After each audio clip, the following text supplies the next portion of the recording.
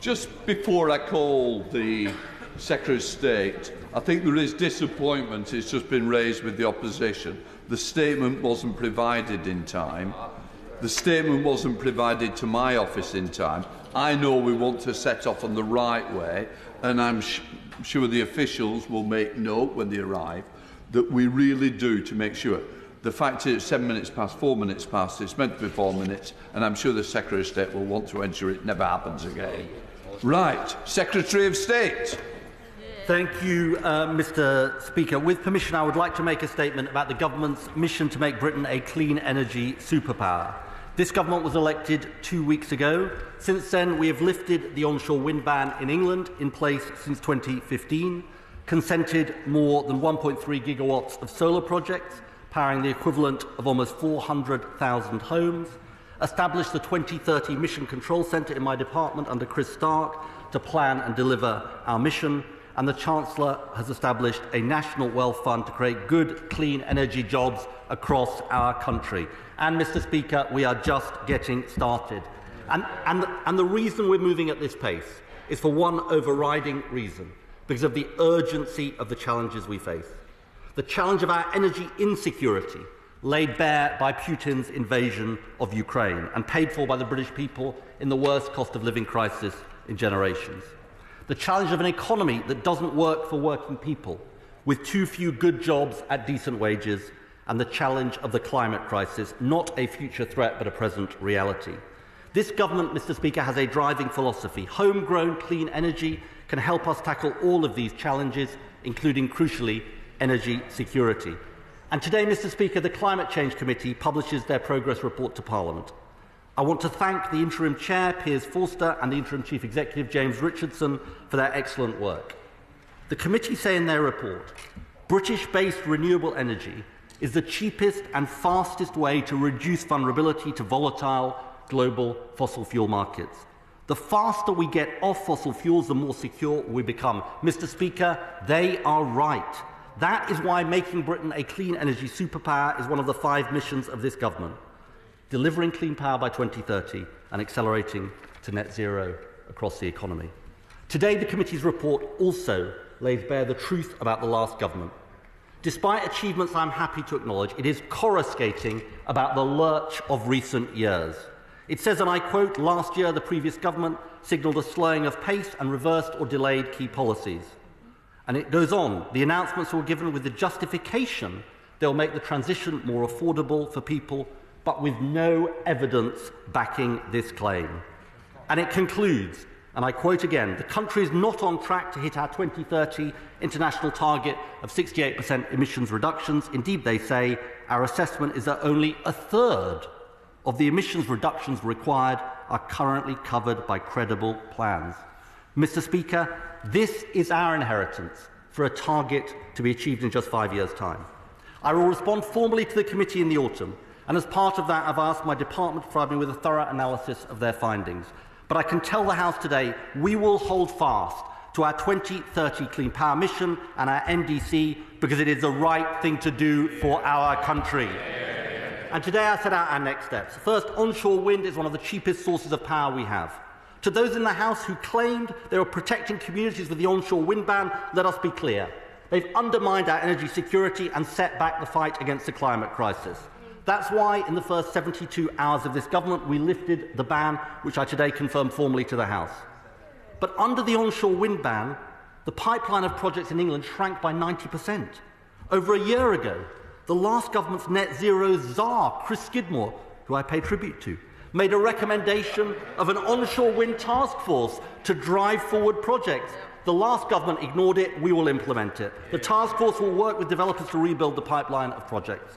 Second, solar power, among the cheapest forms of power we have. My right honourable friend, the Deputy Prime Minister, and I are determined we have a rooftop revolution. We must use the rooftops of our country for solar far better than we do at the moment.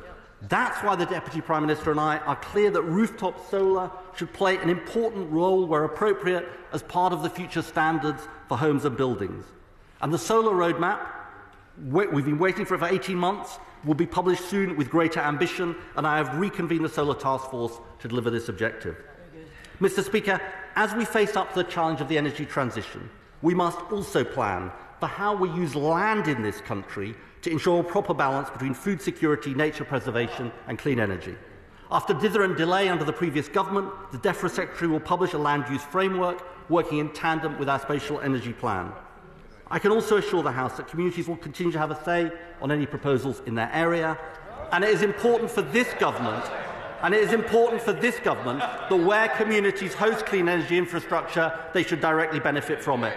But we will not carry on with a position where the clean energy we need doesn't get built and the British people pay the price. Credible external estimates suggest that ground-mounted solar used just 0.1% of our land in 2022.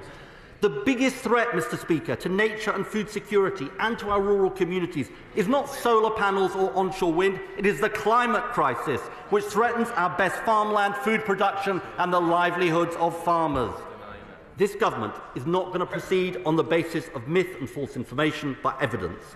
Every time the previous government ducked, delayed and denied the difficult decisions needed for clean energy, it made us less secure, raised bills and undermined climate action. Mr. Speaker, no more. Third, offshore wind will be the backbone of our clean energy mission. Allocation Round 5 was a catastrophe for the industry, overseen by the last government, with no offshore wind contracts awarded. The upcoming round is a critical test. We will get this crucial industry back on its feet, and by the beginning of August, I will report back on the budget for AR6 to ensure that as much clean homegrown energy as possible gets built while ensuring value for money. Our fourth step is the Great British Energy Bill announced in the gracious speech. I am extremely proud that this is the first bill for decades that will enable us to establish a UK-wide publicly owned energy generation company. Mr. Speaker, the truth is there is already widespread public ownership of energy in Britain, but by foreign governments. We have offshore wind farms in the UK owned by the governments of Denmark, France, Norway and Sweden through state-owned companies. These governments know a publicly owned national champion is part of a modern industrial strategy and generates a return for taxpayers, crowding in, not crowding out, private investment. For too long, Britain has opted out and lost out. Today, we say no more. Great British Energy, headquartered in Scotland, will invest in homegrown clean energy to increase our energy independence, create good jobs with strong trade unions and tackle the climate crisis. Investing in technologies such as nuclear, offshore wind, tidal, hydrogen and carbon capture, and ensuring a just transition for our oil and gas communities. GB Energy will also oversee the biggest expansion of community energy in British history through our local power plan. Mr. Speaker, we on this side believe in the ownership of British assets by the British people for the benefit of the British people, and I hope following the people's verdict at the general election, this is a patriotic mission that the whole House can get behind.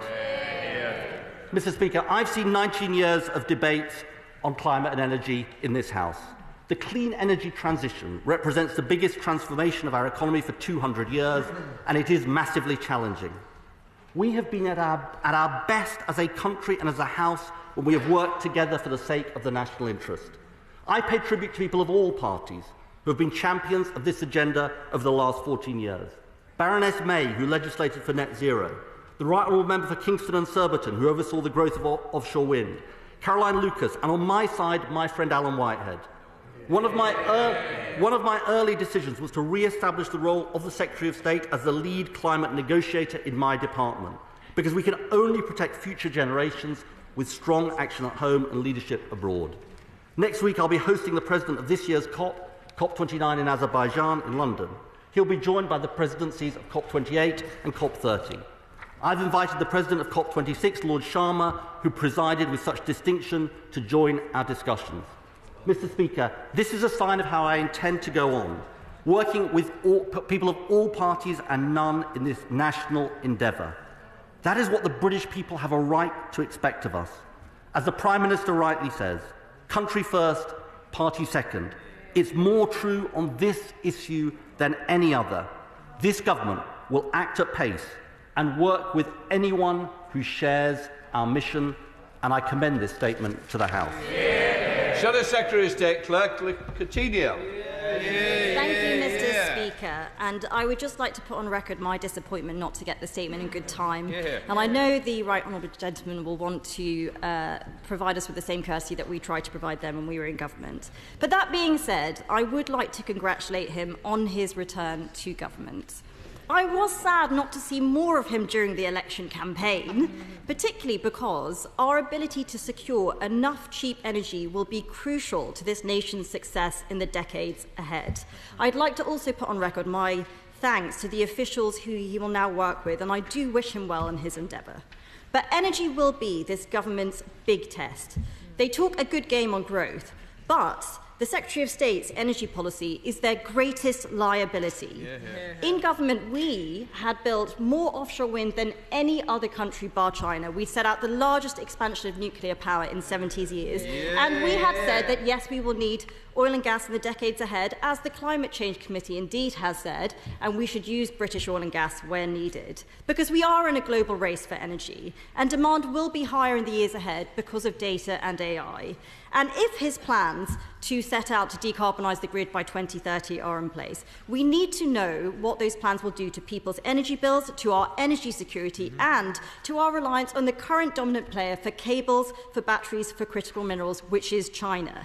And he is very happy to quote the Climate Committee, but they also acknowledge that we will need oil and gas well into 2050. And so the questions that he must answer is where he would like that to come from.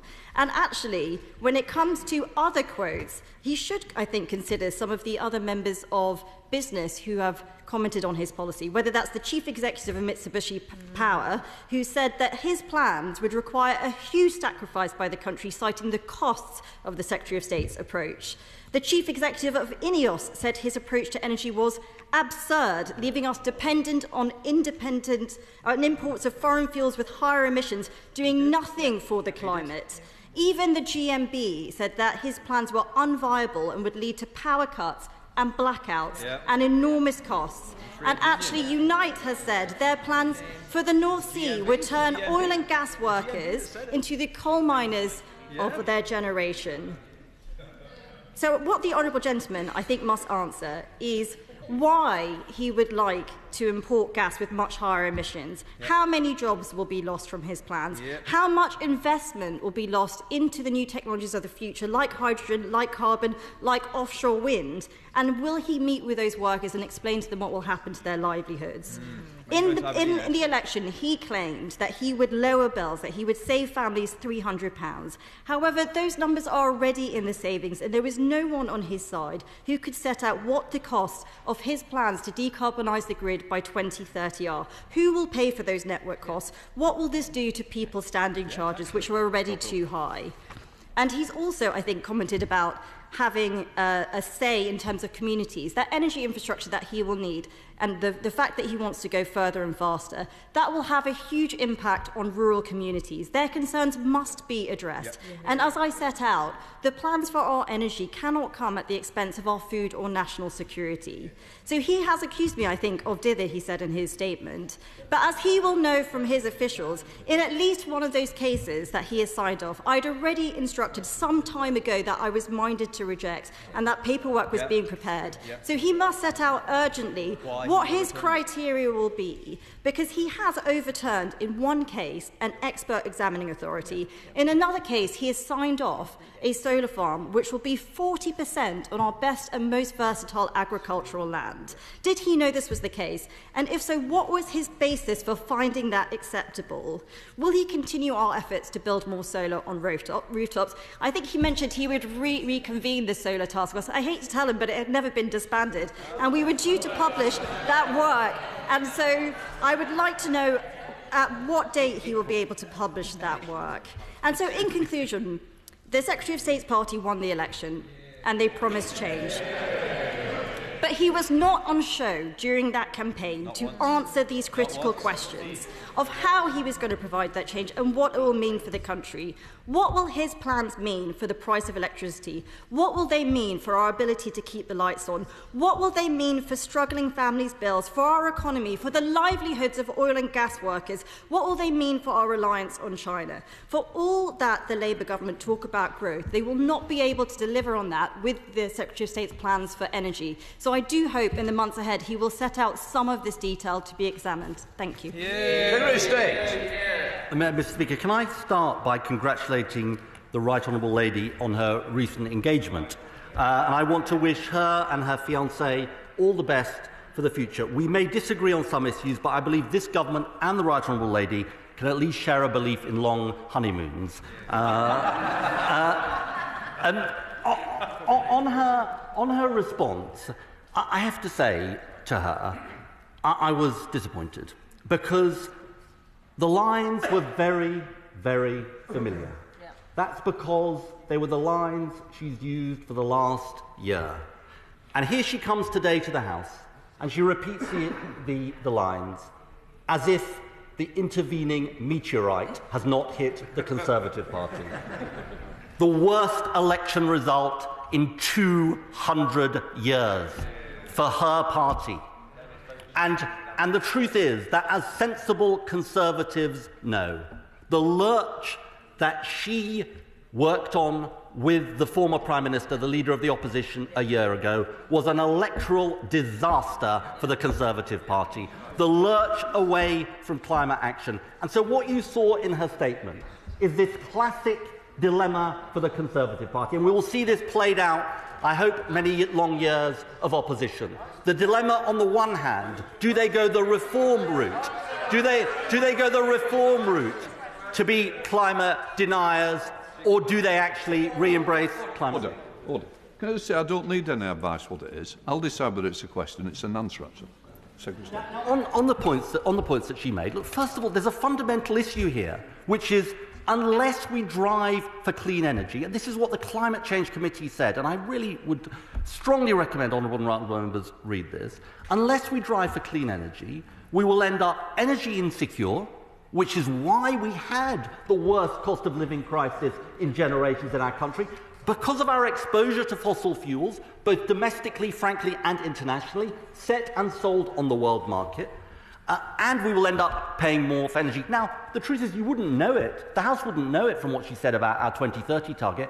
She had a target when she was in government for 95% clean power by 2030. Of course, targets didn't matter for the last government because they were always miles away from reaching them. On the question of the North Sea, we set out our manifesto position, which is not to issue licences to explore new fields, but to keep existing fields for their lifetime. But here is the truth, the conversation we've got to have. The fate of North Sea oil and gas communities is defined by, do we drive forward in the clean energy of the future? Do we have a plan for carbon capture and storage? Do we have a plan for hydrogen? Do we have a plan for offshore wind? They had none of those things. So we're not going to take any lectures from the party opposite on just transitions, Mr. Speaker. She had other lines which were a rehearsal of the election. I'd just say to her on this solar question, she refers to one particular planning decision. I do think the Honourable Lady's got a degree of brass neck, because she criticised me for overturning the planning authority. I'm in a quasi-judicial role, so I'll be careful what I say. She had this on her in her department for a year. She could have agreed with the planning authority and rejected the application, but she chose not to do so. That is the reality, Mr. Speaker. Mr. Speaker, I just end on this point. In my experience, when you lose a general election, a period of reflection is in order. And I do say to the Conservative Party, they need to reflect long and hard about the signals they sent in this election. Their climate lurch was a disaster for them electorally, but much more importantly to me, a disaster for the country. Under this government, Mr. Speaker, Britain is back open for business and climate leadership. Bill Esterson. Well, thank you very much, and it's great to see you back in the chair, Mr. Speaker. It is also great to see the Secretary of State at the dispatch box on this side of the House again. I very much welcome what he said about the jobs, about the lower bills, about the energy security, and about the climate action that are at the heart of this government's plans. This is very much true in the Liverpool City region, where, as he said, offshore wind is going to play such an important, increasing role in our energy future, along with onshore wind, solar, hydrogen, carbon capture, nuclear. But in the case of the Liverpool City region, can I just ask him this? We have exciting plans for tidal energy, and I hope that he can confirm that tidal energy will form a part of what he wants to see through the plans that he is setting forward. Well, I thank my honourable friend for that question, and he has been, over a long period, an eloquent advocate for the role that business can play in generating the clean energy of our future and generating prosperity. I can absolutely confirm that we want to embrace the widest range of technologies. Obviously, we have to make sure it's value for money, but what I always say on these occasions is the climate crisis and the energy security challenge is so big for us as a country that we have to embrace every form of technology at our disposal. That is the only way we'll succeed. Can I just gently say this will finish at 1 o'clock so we can help each other along the way. But first of all, I'm going to take the Lib Dem spokesperson, Wera Hobhouse. Thank you, Mr. Speaker, and may I welcome the new Secretary of State to his place. I share his passion for climate action, but may I also say next time we need his statement in better time than today. No doubt the best route to affordable energy is renewables. Under the former government, renewable projects have faced long delays and costs have skyrocketed. Indeed, the previous government's record on renewables was absolutely miserable. By 2050, our electricity demand is expected to double, and we must make upgrading our grid infrastructure a big priority. The government will know that one of the biggest challenges will be to bring communities behind hosting the big infrastructure changes needed for the grid expansion and cope with a huge landscape transformation. How will the government actually achieve to get that public consent? To achieve our legally binding targets, we also need a rooftop solar revolution, as he has already mentioned. This includes introducing stronger incentives for households to install solar panels and ensure a fair price for energy that they sell back to the grid. Will the government work with the Liberal Democrats on these strong incentives for households to install solar panels? Mrs. Deputy Speaker, Madam Deputy Speaker, we Liberal Democrats acknowledge the new approach taken by this new government, and I look forward to working constructively with the Secretary of State to achieve our very ambitious targets. Secretary of State. Well, can I welcome the honourable lady's question? And we worked together when we were in opposition on these issues. Can I welcome you, Madam Deputy Speaker, as well to the chair? Let me deal with the two substantive points that she makes. Look, on the first question of public consent, this is absolutely something that we need to do, and I see it in sort of three ways. One, communities need a say. Two, communities need benefit when the communities are providing a service to the country when they host clean energy infrastructure, and therefore there needs to be benefit for those communities. But thirdly, this is a debate we're going to have, and I'm afraid the last government didn't grasp the nettle on this.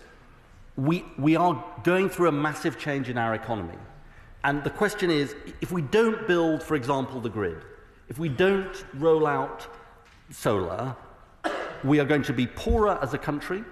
We are absolutely exposing ourselves to future cost of living crises. So I will look forward to as much support as possible from the Liberal Democrats, and indeed from all members of this House, in making this case to people. We have to go out and make this case, as I think happened in the 50s when we built grid. Because if we don't make this case, we leave ourselves exposed as a country, and it's the British people who pay the price. And I completely concur with her on rooftop solar. Clive Betts. Thank you, Madam Deputy Speaker. Could I welcome my right honourable friend back to his position on the front bench? I particularly welcome the reference to hydrogen. I know he's been to visit ITM Power in my constituency. In particular, could I ask him about SMRs? When an announcement is going to be made about the chosen two technologies to pursue with SMRs, and will he give an assurance, whichever firms are picked, they will have to ensure that a very high percentage of the SMRs built are built in this country by UK firms like Forge Masters in my constituency, creating well-paid jobs as well as clean energy?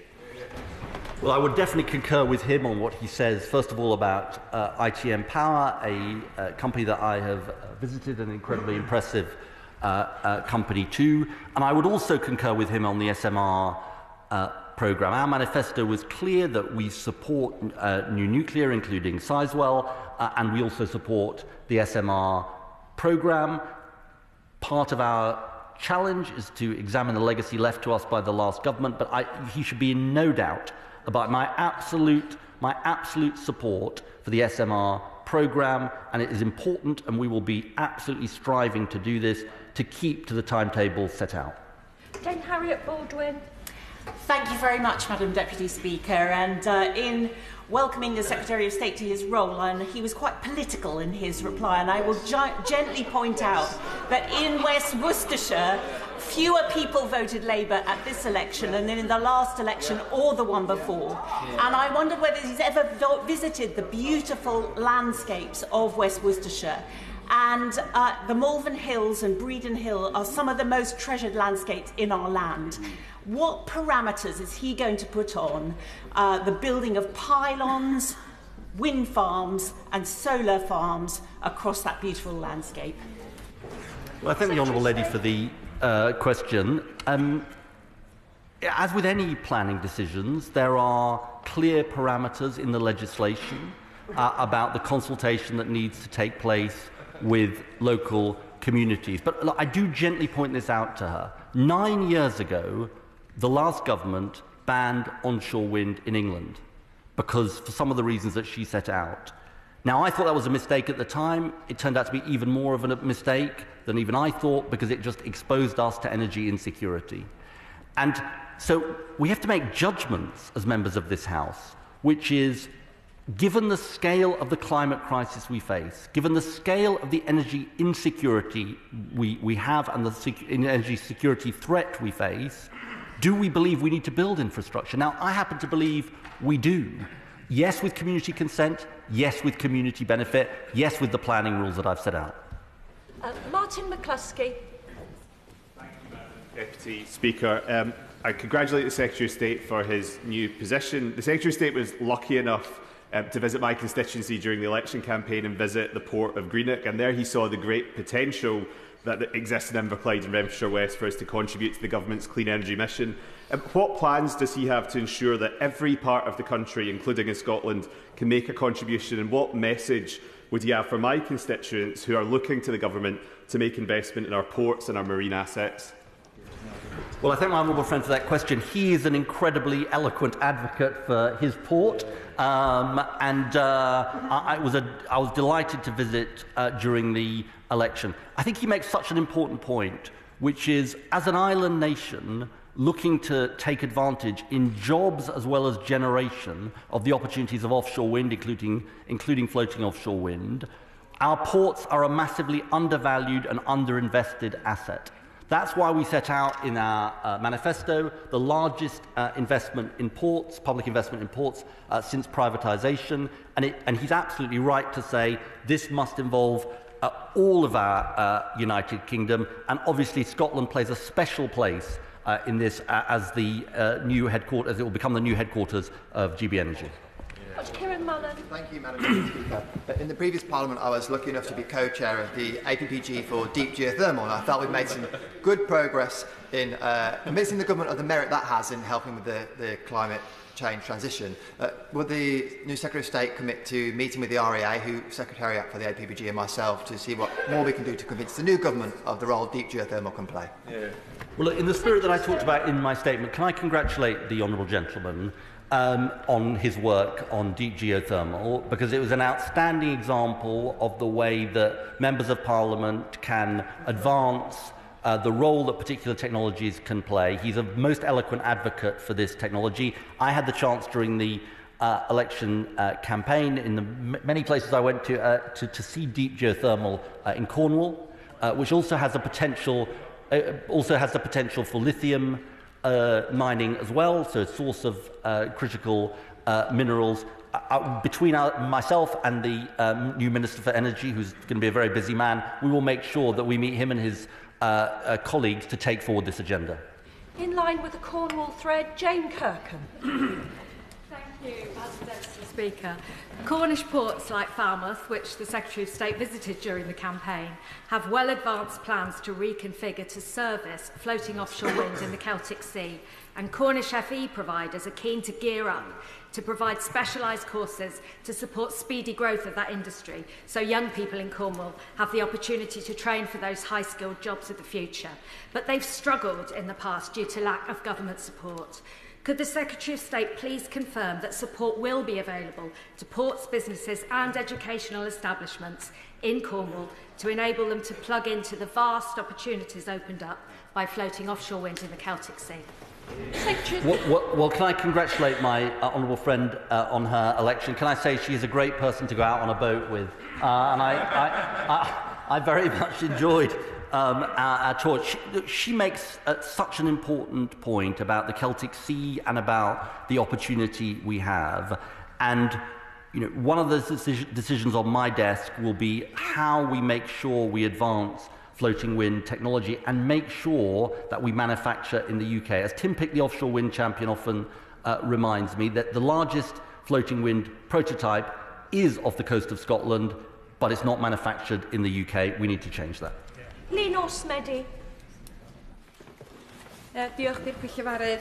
Thank you, Deputy Speaker. The Labour manifesto stated that building new nuclear power and small modular reactors will be important in developing new clean power. Yet there was not a single mention yesterday in the King's speech about nuclear power. Can the Secretary of State assure me that developing new nuclear power is still a priority of this government, and what are the specific plans for the Wylfa and Trawsfynydd sites in Wales? Hear, hear. Well, can I also welcome the Honourable Lady to her place. Let me just say to her that Great British Energy will of course have a strong interest in nuclear power, working with Great British Nuclear, very, very important for the future. This government was very, very clear in its manifesto about the role that nuclear power can play, both large-scale nuclear and SMRs. And I know that the last government purchased the site for Wylfa, and it's something we will be certainly looking at. Rachel Maskell. Thank you, Madam Deputy Speaker. May I congratulate my right honourable friend to his place and congratulate him for his ambition. Bio-Yorkshire is a project, a Green New Deal, to create 4,000 green-collar jobs, upskill 25,000 workers, as well as create hundreds of spin-offs and new start companies focused on chemicals, agriculture and a new generation of fuels. Will he ensure that his department have early engagement with this Green New Deal for York and North Yorkshire and ensure that that is part of his energy superpower for the future? Secretary of State. Well, I'm grateful to my honourable friend for drawing this project to my attention. I think in a way the questions from both sides of the House are demonstrating the huge potential that we have in this area, not just to tackle the climate crisis, not just to tackle energy insecurity, but to create the good jobs of the future. And I certainly undertake that in our department we will want to look closely at her project. Dr Andrew Lewison. What assessment has the new Secretary of State made of proposals to build an interconnector between Morocco and the UK, bringing clean solar and wind energy that could potentially provide 8% of the UK's grid requirements? Well, look, I thank the honourable gentleman for this question. It's certainly a project I took an interest in opposition. I met with X-Links, the company involved in this. I need to be careful what I say on these matters, as he will appreciate, but it's certainly a project that my department will want to consider. Afzal Khan. Thank you, Madam Speaker. I thank the Secretary of State for his statement.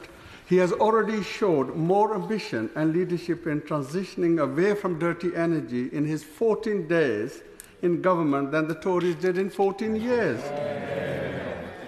Does the Secretary of State agree that by making the UK a clean energy superpower, we will also be able to tackle air pollution, which kills over 100 people in a year in Manchester alone? Well, look, can I thank my honourable friend for that question? That's the kind of question I like. I think he makes a very serious and important point about air pollution and another reason why we need to move away from fossil fuels. And in a sense, The tragedy around air pollution is that this is a silent killer. Thousands of people, tens of thousands of people a year are killed, die prematurely in our country as a result of air pollution. If it was any other issue, people would be out on the streets, but because it is a silent killer, it sort of goes too little noticed. He is absolutely right. This is yet another reason why it's important we act with speed and we transition as fast as we can. Kit Malthouse. Thank you, Madam Deputy Speaker. Just before I ask my question, for the Secretary of State's own protection, it might be helpful. I'm conscious we don't have a register of interest at the moment. If he could just tell the House whether he's accepted any donations or otherwise during the campaign that might be declarable. I just want to press him further on protection of the landscape. In my constituency, 80% of which is an area of outstanding natural beauty, now rebranded as a national landscape, I just wanted to get his reassurance that in the planning decisions that are made by him and his honourable friend, the Secretary of State at DLUC, that they will respect the notion of protected landscape. I have a series of solar farm applications in my constituency, some of which are either in or impinge upon the area of outstanding natural beauty. And it's very important that, that landscape is protected for a reason, that the government respects those protections in planning law, and I hope he'll confirm that will be the case. Secretary of State. Well, his first question, I'm proud to have been supported by the GMB union and Usdaw during the election. I think it's below the declarable limit, but I'm very happy to put that on record to the honourable gentleman. On his question, look, we want to look carefully at these planning issues, and I just want to sort of underline this point. I understand as a constituency MP the concerns of local people on these planning issues. And, we have to take those concerns seriously. Not all planning applications are good applications, and that is not the position of this government. At the same time, I think it is widely recognised, in particular if you take what the National Infrastructure Commission has said, that the way the planning process has worked has delayed the clean energy we need, and it has made us poorer as a country, and this government is determined to change that. Brian Lishman. Thank you, Madam Deputy Speaker. Can I thank the Secretary of State for the constructive manner that he and the Government have approached the vitally important issue of the Grangemouth refinery, which is so crucial to life in my constituency. Can the Secretary of State confirm that the UK Government will be tenacious and resolute in seeking an industrial future for the Grangemouth site, and will he agree to meet with me to discuss potential options for its future? Secretary of State. Well, can I pay tribute to my honourable friend for sort of very early on in his time as a Member of Parliament being such an eloquent advocate around Grangemouth.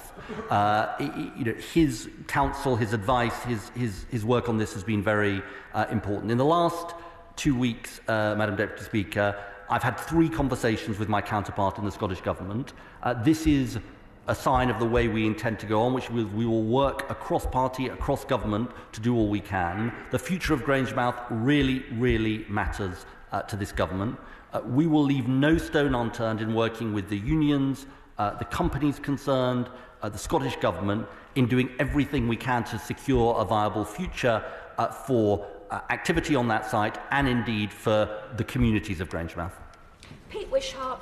After the King's speech and this statement, we still haven't got a clue what this GB Energy is going to look like, and they can't even tell us where it's going to be placed other than within the 30,000 square miles of Scotland. But Greg Jackson, the boss of Octopus, had said that if we reform this absurd energy market into some sort of regional pricing structure, everybody in the UK would have cheaper bills and Scotland would have the cheapest energy in the whole of Europe. Will he now look at that and ensure that he delivers that prospect for everybody across these isles? Secretary of State. Well, I'm slightly disappointed, but not surprised by the honourable gentleman's tone. I would have thought that the Scottish National Party would welcome, certainly actually my counterpart in the Scottish Government did welcome it, a publicly owned energy generation company located in Scotland. And let's be absolutely clear about this. This will be a generator of energy. If we think about companies like Ørsted, like Statkraft, that is what they do, and they own power in this country, and we will do the same. Look, on the wider question that he asks, these are complex questions. Look, we definitely need fairness across the United Kingdom when it comes to energy prices, and that's what this government will endeavour to deliver. Nadia Whittam. Thank you, Madam Deputy Speaker. I congratulate my right honourable friend on his appointment and welcome him back to government. Madam Deputy Speaker, my constituents and indeed all of our constituents have suffered the worst cost of living crisis in generations, thanks to the party opposite being enthralled to fossil fuel interests and failing to invest in renewables. Does the Secretary of State agree with me that we need a publicly owned domestic energy champion that can speed up our transition to green energy, reduce our reliance on volatile international gas markets, and cut household bills at the same time? Secretary of State. I thank my honourable friend for that question, and she has been an incredibly eloquent advocate on these issues, including in the last Parliament. I do think, Madam Deputy Speaker, this is an important point for all parties in this House to reckon with, and this is different from what I would have said 15 years ago when I was in my place as Energy Secretary. The energy insecurity case for action on clean energy is totally transformed in the last 15 years. Why? In part because of Russia's invasion of Ukraine reminds us what exposure can look like, but also because over the last decade we've seen a 90% fall in the costs of solar and a 70% fall in the costs of offshore wind. So the old argument, which is that in the long term it will save us money, but in the short term it might cost more, has changed. This is the cheapest, cleanest form of energy we can access. Timothy. Thank you. In West Suffolk, the Seneca application received 1,360 submissions from interested parties against it, and the technical report that recommended against was 339 pages long. Has the Secretary of State visited the Seneca site, and how many hours did it take him to read all the submissions and evidence and make his own detailed technical and legal judgments to overrule them? Can I say to the honourable gentleman that anyone who knows me as a super nerd? And that means that when it comes to all of my responsibilities, particularly my quasi-judicial responsibilities, I take them incredibly seriously, and I did in all the judgments I made. Alistair Stratton. Thank you, Madam Deputy Speaker, and I thank the Secretary of State, and I think honourable friends are going to find it nice getting you to say Secretary of State for his statement today.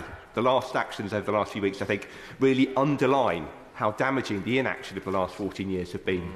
And the CCC report out today really confirmed, I think, for me, the true extent of the Tories' climate denialism and the way in which that has undermined our ability to deliver on so many important aspects of this agenda. Would the Secretary of State agree, though, that no less damaging is the climate delivery denialism that we're seeing parts of this House now starting to fall back on? And can he confirm that this government won't shy away from some of the tough choices that are going to have to be made to deliver not just on the climate agenda that voters have supported, but the energy security we desperately need? Secretary of State. Well, look, I thank my honourable friend for that sort of really important question that he asked. And it is sort of worth underlining this fact that he draws attention to in the Climate Change Committee report, which is we have an internationally set, nationally determined contribution of 68% reductions by 2030 on 1990 levels. And the Climate Change Committee says this morning that only a third of the emissions reductions required are covered by credible plans. That is the legacy that we have been left. Now, I'm determined that we meet those plans, but that's why we've got to speed up and act in a way the last government didn't act. On his point about clean energy, he is right about this. I mean, this is why I said earlier, this is a debate this country is going to have. We can say no to clean energy. We can say no to building grids, but that will leave us poorer, it will leave us more exposed, and it will mean that we are not doing what is required to tackle the climate crisis. Now, this government has made its choice. Others will have to do so too. Layla Moran. Madam Deputy Speaker, may I welcome the Secretary of State to his post, but also the tone of that statement, which ambition I share.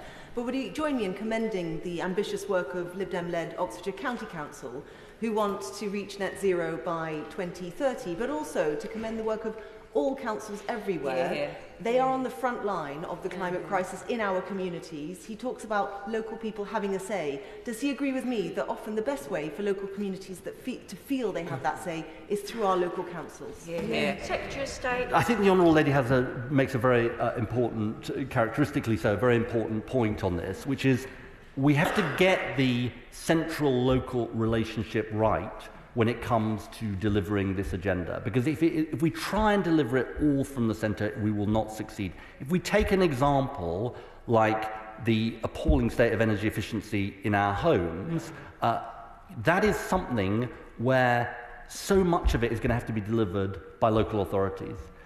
That is the right way to do it, and I pay tribute, frankly, to all of the local authorities across the country who are showing ambition in this area. Rachel Blake. Thank you, Madam Deputy Speaker, and congratulations to the new Secretary of State. The cities of London and Westminster has a huge contribution to make for the UK to be a clean energy superpower, not just in the investment driven from the City of London and the innovation driven by the businesses across the constituency, but in our residential community energy schemes. Aldgate Community Energy is a fantastic local cooperative, but I want to ask you about the Pimlico District Heating Undertaking, which after years of dither and delay from a Conservative government and the former Conservative council is in desperate need of investment. Will the Secretary of State meet with me to discuss how we can make this an exemplar scheme and mitigate the costs for local residents, local leaseholders who may be facing significantly high costs due to the nature and construction of the piece of equipment? Thank you. I thank my honourable friend for that question. I congratulate her on her election. I've worked with her in the past and know she'll be an outstanding member of Parliament. I think my honourable friend, the Minister for Energy, is going to be very busy, but he will, I'm sure, happily meet with her on the question she raises. But she does raise a point which I want to emphasise, which is one of the things that Great British Energy will be doing is our local power plan, which is absolutely working with local communities in order to deliver community energy, working with local authorities, working with local communities, because one of the answers to the question of how we build public consent for this is actually community ownership of energy. And we want to see, we want absolute drive forward in that, and that's what the local power plan will do. Sir Gavin Williamson. I'd like to start off by congratulating the right honourable gentleman on the appointment to his post. The decisions that the government has made will see a much more rapid decommissioning of oil and gas in the North Sea. How much additional money has he secured from the Treasury to cover the government's legal costs for that decommissioning, and how much does he think it will cost in total? Well, look, what I'll say to the honourable gentleman is the most important thing here is what we have secured in our manifesto to build a just transition for those communities. £8.3 billion through Great British Energy, over £7 billion through our National Wealth Fund. The truth is that there is massive debate in this House about licensing. He will not have been at the debate when we discussed these issues. The difference it makes in terms of how much of our gas demand is produced domestically is that on the old, let me explain, on the old government policy, there would have been a 95% reduction in our demand met domestically. Under this government's policy, it will be 97%. So for all the hue and cry from the party opposite, that is the reality. Perrin Moon. Thank you, Madam Deputy Speaker, and I'd like to welcome the Secretary of State to his position. Cornwall is one of the most deprived areas of Northern Europe. However, we are blessed with vast renewable energy resources. It's been mentioned earlier, onshore wind, offshore wind, geothermal, tidal, solar, ground source heat technologies, and yes, Madam Deputy Speaker, critical minerals, not from China, but from Camborne and Redruth. Will the Secretary of State meet with me and other Cornish colleagues to discuss how GB Energy will be used to realise our renewable energy potential to transform local Cornish economies? Well, let me say, he's also a great guy to go on a boat with, Madam Deputy Speaker. I think he makes a very important point. He makes a very important point about Cornwall and the incredibly important role that Cornwall can play, but also about our coastal communities. Some of the biggest economic challenges we face as a country are in our coastal communities. If we get this right, and it's not easy, but if we get this right, this can be a massive opportunity, not just for Cornwall, but for all of our coastal communities, and that's what this government intends to do. Jim Shannon. Thank you, Madam Deputy Speaker. You just caught me off guard there. I'm so used to being the last boy in the house, but there you are. Thank you so much. Can I, first of all, welcome the Secretary of State to his place. I know it's always been his ambition to have the opportunity. You now have that, and I hope it goes well for you, and we support you in what you try to achieve. With this new government comes a new way of achieving goals and aims. I represent Strangford as mostly a rural constituency where farming is a way of life, a key part of the economy, creates thousands of jobs and opportunity. Therefore, it is also key for the future for us, and obviously green energy and net zero is important to that as well. So can the Secretary of State confirm that the farming community and agri-food needs will be paramount in any effort to achieve a better world for all of us to live in? Thank you.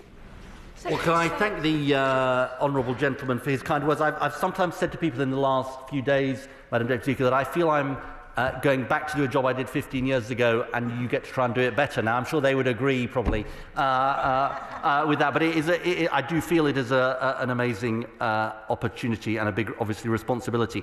I think the honourable gentleman makes an important point about the role of rural communities and the role of farming communities in particular. And we are determined to get this balance right between food security, nature preservation, and clean energy. And the truth is that we haven't thought about the role of our land enough as a country in recent years, and that's what we hope will be driven by this land use framework that my right honourable friend the Secretary of State for DEFRA will produce. Melanie On. The Secretary of State and his team to their place. Now, he will know that my constituency of Great Grimsby and Cleethorpes has benefited hugely from offshore wind, particularly in operations and maintenance. But what has failed to be produced is the absolutely critical part of the supply chain. So what does he suggest that we can all do across all parts of the House to make sure that we get the supply chain absolutely right so that constituents in Great Grimsby and Cleethorpes can benefit from that investment? Well, can I welcome our honourable friend back to this House? It's fantastic to see her back in her place, and also congratulate her as somebody who knows so much about this subject, including in her work when she was outside this House working for Renewable UK. So I think she makes such an important point here, which is that the right honourable lady opposite draws attention to our generation of offshore wind, and indeed we've done well in the generation of offshore wind. But I think it is commonly accepted that we have not done nearly so well in generating the jobs that should come with offshore wind.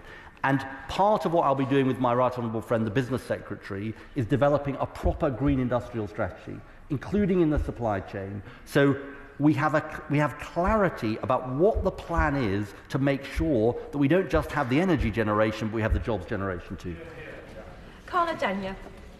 I welcome the Secretary of State to his role and welcome the Government's recognition that public investment must play a substantial role in decarbonising power. I've seen this from my previous career in offshore wind. This public investment must not be only about de-risking private sector investment, though, as some of his colleagues have implied would be the principal role of Great British Energy. So can the Secretary of State confirm that Great British Energy will be investing in fully, or at least majority, publicly owned renewable generation projects and not confining itself to taking minority stakes in private sector-led projects that would give it very little control?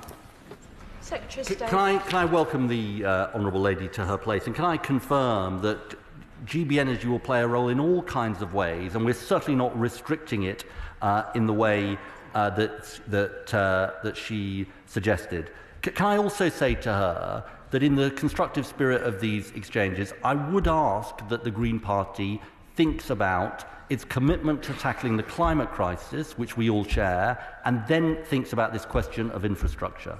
Because if it wants to tackle the climate crisis, but at the same time leading members of the Green Party are saying no to new energy infrastructure, that simply doesn't add up. Torsten Bell. Thank you, Madam Deputy Speaker, and can I also welcome the Secretary of State to his place. It's very appropriate that he's bringing the level of energy he is to this, and we all hope to see much more of that in the years ahead. It's also a big contrast to the previous 10 years of inaction, which has cost us not just in terms of our energy security, but in terms of wasted opportunities. And I'd like to touch on one of those, which is the huge tidal power potential that Britain has that's available in Swansea, not just in Sefton. So does he agree it's time to seize that opportunity rather than waste it?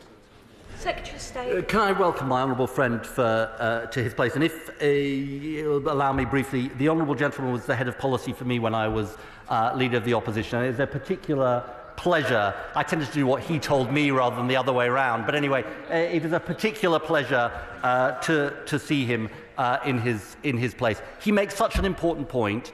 Tidal is an area where Britain is in the lead, but we want to go further and faster, and it has huge potential for our country. Robbie Moore. Madam Deputy Speaker, I welcome the Secretary of State to his place, but I have to say the government's disastrous decision already taken to industrialise our highly productive, good agricultural land by approving 3 huge solar farms clearly demonstrates the government's unwillingness to listen to local communities' concerns, run roughshod over rural communities and their ability to have their say, but it's also hugely detrimental to food security. So given his decision, can the Secretary of State explain to the House how he will look the farming community in the eye and explain his decision, but also the government's lukewarm words on this food security being national security? Secretary of State. I'm afraid we have to conduct these debates on the basis of facts, not myth. 0.1% of our land, and around that number for agricultural land, is being used for solar panels. We cannot proceed. We cannot proceed on the basis of myth. And he talks about the farming community. Farmers want this. The National Farmers Union has supported this, Madam Deputy Speaker. Of course we will work with local communities, but every time a member opposite gets up and opposes clean energy, they're saying to the British people, we're going to make you poorer, we're going to make us more energy insecure, and we're not going to tackle the climate crisis. Imran Hussain.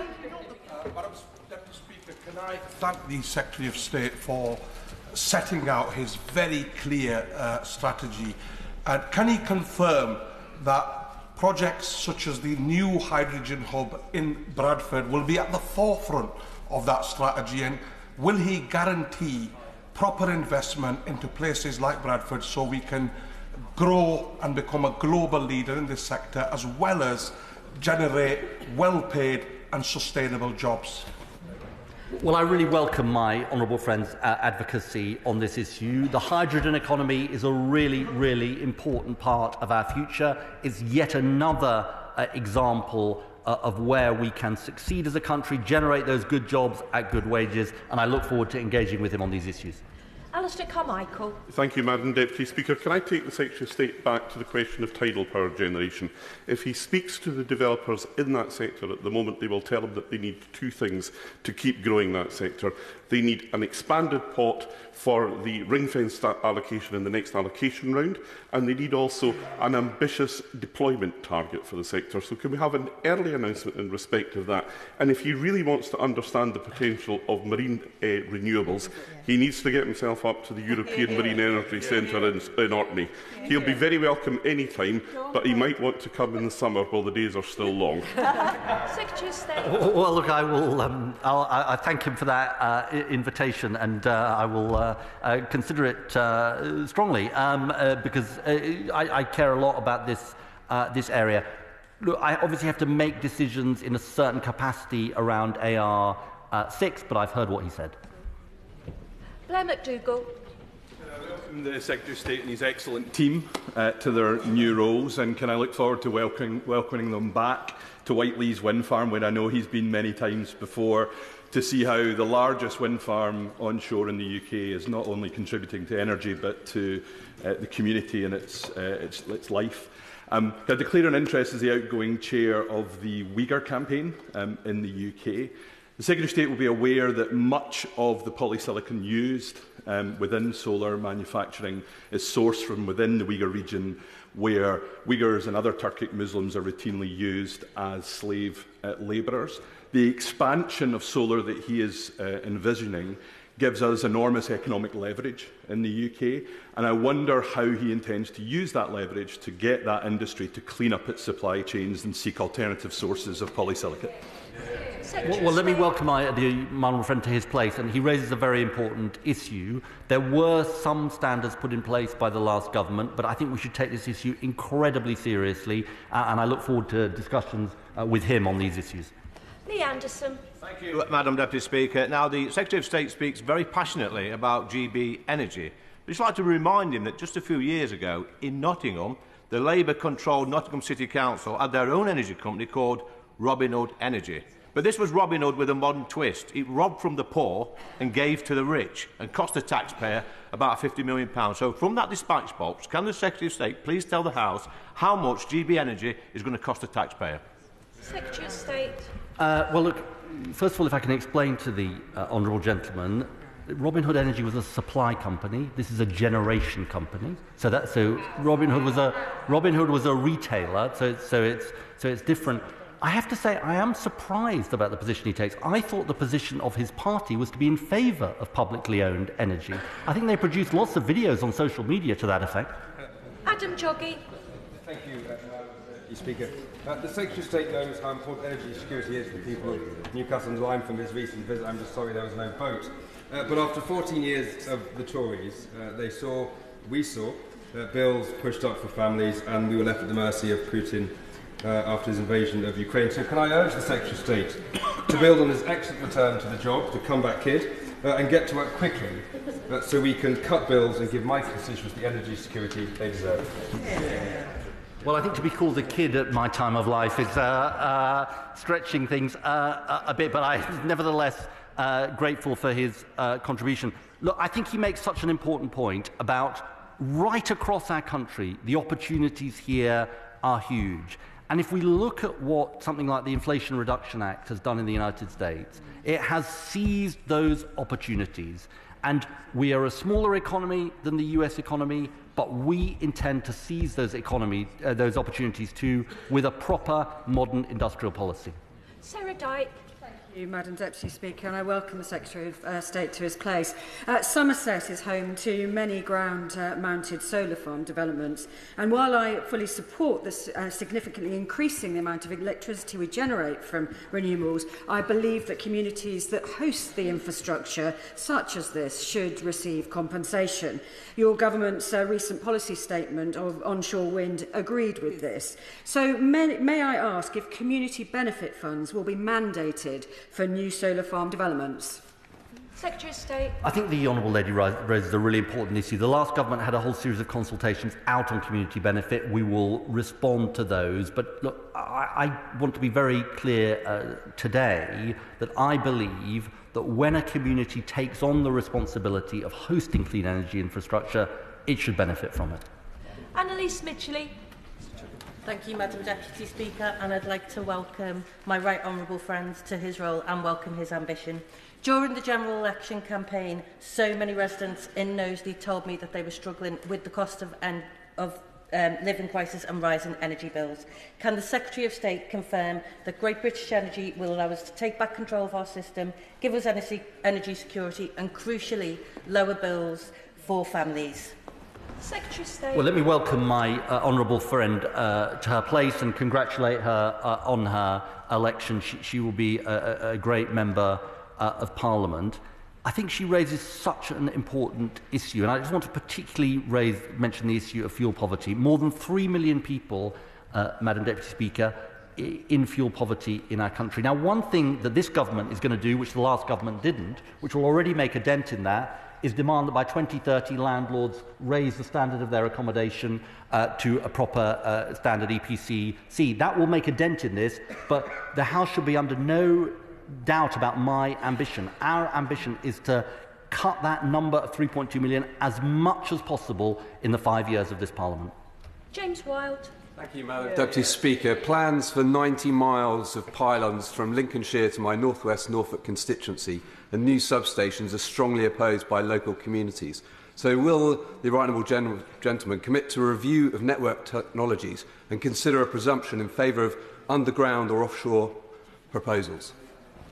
Secretary of Madam State. Speaker, I'll look at all proposals, but I think the honourable gentleman knows, and this is why the last government didn't agree with this, that it costs 6 to 10 times more to underground cables. And if part of our challenge is to cut bills for people, this is not a sustainable solution for the future. And look, I'm sympathetic to all constituency MPs who raise issues on behalf of their constituents, but I will say again gently to the honourable gentleman, if we want to avoid a repeat of the cost of living crisis, if we want to tackle the climate crisis, if we want energy security, we will have to build the grid in our country. Henry Tufnell. Thank you, Madam Deputy Speaker. Can I welcome the Secretary of State's comments today, which are incredibly encouraging for communities like mine in West Wales. Throughout the campaign, I heard again and again the demand from local people from Pembroke Dock to Milford Haven for well-paying, secure jobs in the industries of the future. With the Port of Milford Haven, we have a huge opportunity, particularly in the area of floating offshore wind. Would the Secretary of State meet with me to discuss the opportunities for my constituency and how we can overcome the barriers to investment in local jobs? Can I thank my honourable friend for that question? I was delighted to visit the Port of Milford Haven during the election campaign. I think, look, there's an interesting issue here, which is the investment that this government is making, 1.8 billion in our ports, will hopefully allow us to invest in more ports for the purposes of floating offshore wind than the last government was able to. I can't from this dispatch box make promises about particular ports, but I think it's so important because if we are to get the jobs here, we must invest in our port infrastructure. Greg Smith. Thank you, Madam Deputy Speaker. The Secretary of State has referred multiple times in his remarks this afternoon about community consent. Yet the 6,000 acres of solar installations, such as that in my honourable friend for West Suffolk's constituency, had no such community consent. And that sends shivers down the spine of my constituents in and around the villages known as the Claydons, who are looking down the barrel of a 2,100-acre solar installation called Rosefield, on top of a battery storage plant next door, on top of the tail wagging the dog of National Grid wanting to build a brand new substation to take the thing in. What's actually going to change to make community consent a reality? Secretary of State. What the honourable gentleman wants for nationally significant projects is community veto. And I'll be honest with him, he nods his head, we're not going to give community veto. The last government didn't give it either. There are nationally significant projects that we as a government have to make decisions on. Now, obviously, we have to take into account the views of local communities, but the whole point of the nationally significant infrastructure programme of decision-making is that we look at the needs of the nation as well. That's why, in my view, community benefit is important, because if we ask local communities to host clean energy infrastructure, sometimes they won't want it, sometimes a minority won't want it, I'm not presuming in this case, then we should make sure that those communities benefit from it. Andrew Pates. Thank you, Madam Deputy Speaker, and I'd like to welcome the Secretary of State and his team to the Chamber. It's a privilege to make my first contribution in this House on such an ambitious plan. It's not just ambitious because of net zero and the climate crisis and about energy security, but also about jobs and opportunities for young people in places like mine. In my constituency, Peterborough College is already building a green technology centre to develop new green apprenticeships, and we have plans for a clean energy transition centre. So can I ask the Secretary of State, would you put on record your commitment to work with trade unions, communities, colleges and others so that we can move from blue-collar to green-collar apprenticeships and give young people an opportunity to succeed in life as we meet our climate and energy needs? Secretary of State. Can I welcome my honourable friend to his place? I think he raises a very, very important question, Madam Deputy Speaker, which is how we make sure, and this will be an issue familiar, I think, to members across the House, how we make sure not just that we have the capacity to generate the jobs in clean energy, but also we can meet the skills needs of the country in actually filling those jobs. And this is, frankly, something where we need to do a lot better as a country. My department, I'll be talking about this in the next few weeks, my department will be taking on a more of a sort of function around looking at what the skills needs of the clean energy economy are, working with the Department for Education on how we meet them. And my honourable friend raises a crucial point in that context. Tony Vaughan. Thank you, Madam Deputy Speaker. Can I congratulate the Secretary of State and his team on their recent appointment and also thank them for their recent visit to Cheyne Court Wind Farm, a wind farm in my constituency of Folkestone Hythe, which was opened by the Secretary of State in 2009. Dungeness A and B in my constituency are former nuclear power stations which are in the process of being decommissioned. Dungeness has the land, the infrastructure, the grid connections, the local expertise which make it well placed for new nuclear. So would the Secretary of State be willing to meet with me to discuss how we can harness Dungeness's potential for the local area and the local regional community? Secretary of State. Well, can I say I was delighted to go to visit the visit with my honourable friend to the Cheyne Court wind farm, a wind farm I first opened 15 years ago on my first visit as the Secretary of State. Pictures of how much I've aged are available on request then and now. But he raises a really important issue, which is he is an important advocate for clean energy, whether it is in relation to wind power or the potential nuclear programme. Both of them, Madam Deputy Speaker, are important to us. Richard Bergen. Thank you, Madam Deputy Speaker, and can I congratulate the Secretary of State on taking his position, and also congratulate him for the very vigorous start that he's made on this most important of issues facing humanity and facing the world. I was particularly encouraged to see the Secretary of State put climate diplomacy high up on the agenda, making climate diplomacy something at the heart of the new cabinet. That's so important after 14 years of the previous government denigrating Britain's role in the world on this most important issues of tackling climate change. So can the Secretary of State further outline to the House the work he plans to make sure that, unlike in the last 15 years, Britain will be a main player, which it needs to be, in the global cooperation in tackling the threat of climate change? Look, I'm very pleased that the honourable gentleman has asked me this question. The world wants to see British leadership, Madam Deputy Speaker, but British leadership starts at home with the power of example. Because if we don't at home show that we are acting, then people say, well, you're telling us one thing abroad, but you're doing something different when it comes to your own domestic situation. And then the other thing I would say to him is, look, the truth is that COP29 in Azerbaijan and COP30, crucially in Brazil, are going to be very, very important moments. COP30 is when the world has to come to terms with how far off track we are from 1.5 degrees and put in our nationally determined contributions for 2035. I look forward to Britain playing as much of a constructive role in these negotiations as we possibly can. Luke Meyer. Thank you, Madam Deputy Speaker, and can I welcome the Secretary of State to his place. Teesside is perfectly positioned for the green jobs of the future, jobs in hydrogen, in clean power and in ports, as he knows from his recent visit to Teesport. Will he meet with me and colleagues to ensure that we can bring jobs and investment to Teesside? Thank you. I think my honourable friend, and I welcome him to his place, makes such an important point about the role that Teesside can play. I saw on a recent visit how much potential there is, and we look forward, Madam Deputy Speaker, to working with him on these issues. Thank you, Madam Deputy Speaker, and I'd like to welcome my right honourable friend and his team to their place. My right honourable friend had the privilege of visiting the Basingstoke College of Technology during the election campaign to meet with some of the fantastic apprentices and students at that college.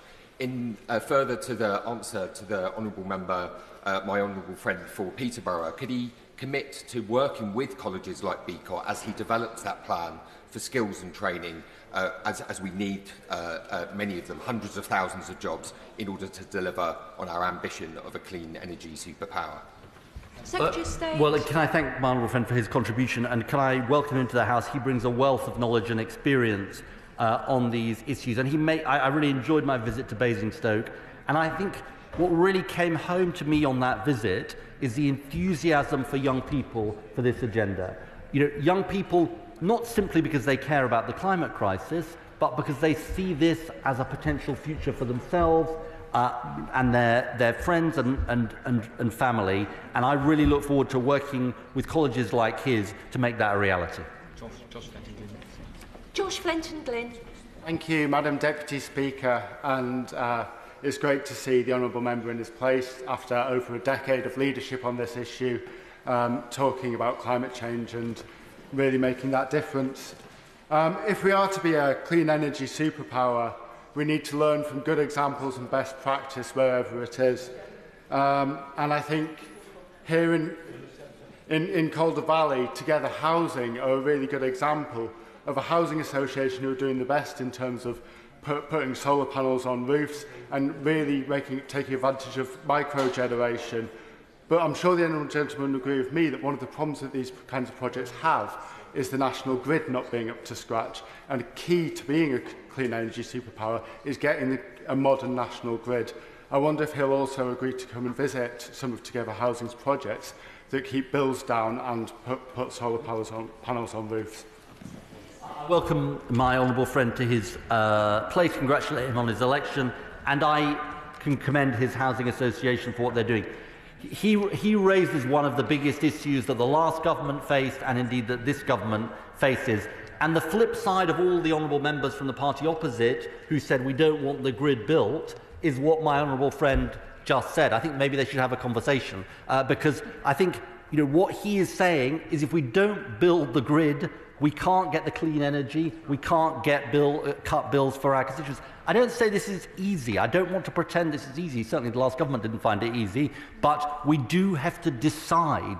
And to govern is to choose. And our choice is that we believe that this clean energy infrastructure needs to be built. Follow. Thank you, Madam Deputy Speaker. Last week, Bracknell Forest Council brought together a climate change summit to bring in local businesses, schools and community organisations in my constituency to engage in discussions about how best to face the challenges of climate change. Does the Secretary of State agree with me that communities are crying out to take part, to be engaged in the clean energy transition? Again, I congratulate my honourable friend. I think he raises a very, very important point which we haven't touched on, which is the role of citizens in this change. My sense is, of course, there are specific planning issues that people will raise about their own communities, but I think the view of a lot of citizens in our country is, what can I do? What difference can I make? And I think that government needs to do a better job of answering this, not nanny statism, I reassure them, but public information about the difference that people can make to this incredibly important cause. Last but not least, Lawrence Turner. Speaker, and as a recent official of the GMB trade union, which has been mentioned in this debate, may I welcome the Secretary of State and his team and his officials to their place and say how welcome it is to have a change of government from the record of the last 14 years and the ducking and the delaying of the difficult decisions on issues from nuclear to gas storage and the exclusion of workers' voices from the decisions that affect the energy system for too long. In opposition, he established an energy transition working group to bring together trade unions and workers' voices at the heart of the energy plans. Can he confirm today that continuing that group in government will be an early priority for this new administration? Can I welcome the honourable gentleman to this House, and can I sort of thank him from me for the work we did together in opposition on all of these issues. And I think and since this is the final question, Madam Deputy Speaker, he ends on a really, really important point, which is this government has a completely different attitude about the role that trade unions can play in the future of our energy system. And we're proud of it, Madam Deputy Speaker. Because if we are to make the energy transition, including the transition in the North Sea, if we are to build a proper industrial policy for the future, we should do what every other self-respecting nation does and have trade unions at the heart of our policy making and decision making, and that is what this government will do.